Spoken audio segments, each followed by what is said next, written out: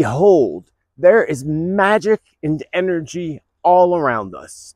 There's energy in the trees and these red rocks behind me, especially these red rocks of Sedona, Arizona, hence the very famous energy vortexes of Sedona, Arizona. But there's also energy in this crystal, and energy is absorbed into wood, stone, concrete, and crystals, of course. But they also all have their own vibration of energy, especially crystals, which people say is woo-woo witchy stuff when people are into crystals and the healing powers that they have. But it is a fact. All the way back in history, they have been used by the ancient Egyptians for the magic that was held within these crystals and stones. But again, they also absorb energy, like black obsidian, which is known to absorb negative energy and reflect evil and darkness. Once a crystal absorbs too much energy, it shatters. So if you ever had a crystal that shattered, that is why. You need to cleanse and clear the energies. And most people are not completely familiar with the proper way of smudging, as by the indigenous natives of North America. I'm going to take you on a short journey today into the realm of smudging and proper clearing of energy, how to actually clear your crystals, and also how to program them, because they're computers that need to be told what to do. So join me on this journey of clearing negative energy and programming crystals. Welcome back to my channel. Welcome to my channel. My name is Joseph Tittel, aka Spiritman JT, coming to you here from my home, Sedona, Arizona. I welcome you to the channel. If you're new here, don't forget to hit that subscribe button down below. Be a part of our tribe, hit subscribe. Click that like button to show the algorithms that this is the stuff you want to see on your feed. And down below, you will find all the links to all my social media platforms, including the Awaken Your Spirit community of supporters. I love each and every one of you for the love and support that you bring to me, for being a part of the tribe, hitting subscribe, and clicking that like button as well. Let us venture into the realm of smudging and programming crystals. If you want to clear energy and do it the way the indigenous natives have done it and have taught us to do it properly, you're going to need a few items. The first item that you're going to need is an abalone shell. An abalone shell is a representative of the elemental spirits of water. You're also going to need sage. What was most commonly used by the natives was a combination of white sage, cedar, and sweetgrass. I prefer to use just sage, and I prefer the sage clusters, as you see here. They burn better. I don't like the wands that are all tied together. They take forever to get lit, and then you can't get them out. California white sage is the best. I get my white sage from a company connected to the natives directly, which is called Mataska Trading Company. Sage is the honoring of the elemental spirits of earth. Then you're going to need a feather, because we also have to honor the elemental spirits of air. And in most traditions or true ceremony, we use a feather wand, but a plain feather works as well. This is what we use to get the smoke to go in the direction that we want it to go into. Another item that's really well at clearing negative energies, besides, of course, the heartbeat of the drum and the frame drum, but also the rattle. I love using my rattle, and I always use it when I smudge. What I do when I smudge is I put my native turtle rattle right on the edge of my feather wand, and I hold them together like so. When I demonstrate the right way of smudging, you'll hear and see that I use a combination of the two. It's not necessary that you have a rattle. I'm just showing you a way in which I learned to clear energies and a stronger way of clearing energies. A rattle is a good way of getting out negative energies. When we actually ignite the sage, we are representing the fourth element, the elemental spirits of fire. So having the abalone shell, your feather wand, the sage, or the cedar and sweetgrass mix, along with your feather wand, is an honoring of the elements, earth, air, fire, water, and of course, the Great Spirit. Some folks prefer to smudge or use as a form of clearing negative energies, Palo Santo. This is a little piece of Palo Santo, which is actually comes from a tree in South America, mainly Peru. And it's the natives of South America that made this popular here in the United States. I don't know if it's a problem in Peru, but I know here in North America, there's been a real problem with over harvesting of sage. So please, when you're purchasing sage or any item, Try to purchase it from the natives directly so that you know it's not being harvested where it shouldn't be harvested or over harvested. The only problem I have with Palo Santo is that it's hard to keep it lit. Very hard to keep it lit. It does come in a powdered form, which I like because you could sprinkle it on top of the sage. I love the smell of Palo Santo. And you could just use Palo Santo to clear negative energies. But I'm here to teach you the traditional way of what I learned from the whole term smudging.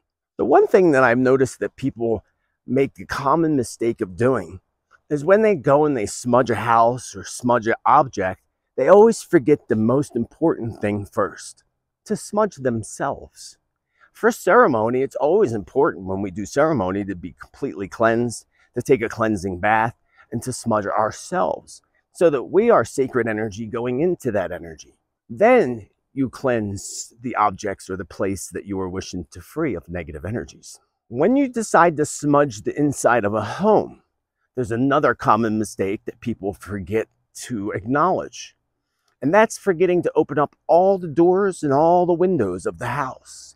All the closet doors, all the cabinets, every inch, because dark energies can hide in any crack and crevice. You also need to have your windows open, number one, to make sure that you don't smoke out the house too much. Unplug all your smoke detectors, but remember to plug them back in when you're done. Having your windows open allows the negative energies a place to escape when there are things that need to escape. So make sure that you get every crack and crevice of your home. But first, you must smudge yourself first in this particular process. Of course, first we're going to light our sage, of course. Get it nice and flared up. I like to get it burning really, really good before I stick it in the dish.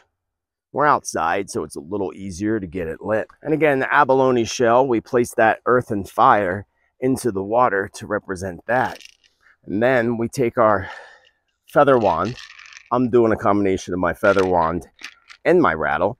And we always start at our feet first by lifting up your feet and smudging each foot.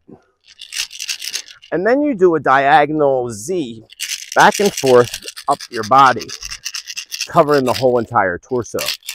The energy comes in from our left, goes down our left arm to the heart center, from the heart center down the right arm and out the right fingertips. So you want the energy to be cleansed from the left in all the way out to the right. You want to make sure that you get the top of your head and of course your shoulders and the back of you as well. One technique that I utilize is I put it behind me and I walk backwards to make sure I get it behind me. You want to make sure that you are cleansed from head to toe, front and back, starting at the feet and again working up to the top of your head. Then you can go about ceremony, clearing or cleansing crystals and so forth. Now, when it comes to cleansing a crystal, we would do the same thing. Light the sage and use our feather wand to smudge the smoke over the crystal. But then that's clearing the energies that are on there or the energies that your crystal has absorbed. We can also do the same thing with amulets or talisman. Amulets and talisman, one you carry in your pocket in a pouch. The other one is worn around your neck, like I have here. This is very sacred to me. This is a Hopi bear claw.